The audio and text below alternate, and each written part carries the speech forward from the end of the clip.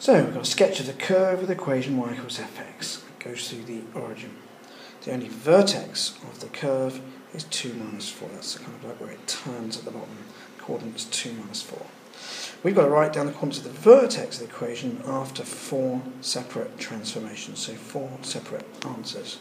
So we really need to know the impact of these transformations on the curve and how it affects the vertex. So in the first one, y equals f of x minus 3, this pushes our equation to the left.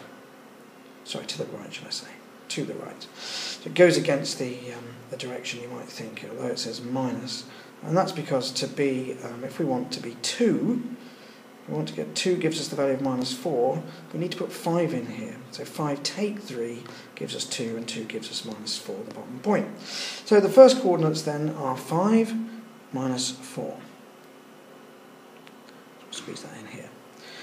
Now, on to the next. So the function is every value, once we put 1x in and we get our y, we then need to take 5 away before we get y. So it's effectively it's going to drop the curve down by 5 points. So the vertex will still be at x equals 2, but it will have been dropped by 5 from minus 4. So minus 4 take 5 is minus 9. On to the third. So you need to know, if you know y equals f of x, you need to know that y equals minus f of x is a reflection in the x-axis. So that will effectively do this to our curve.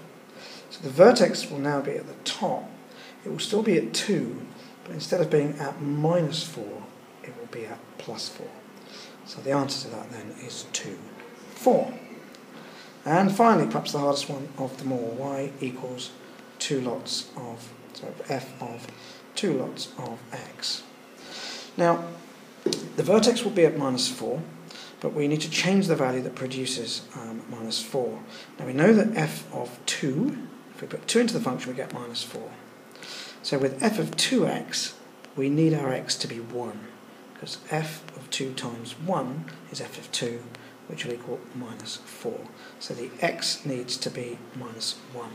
So the answer here then is minus 1 minus 4.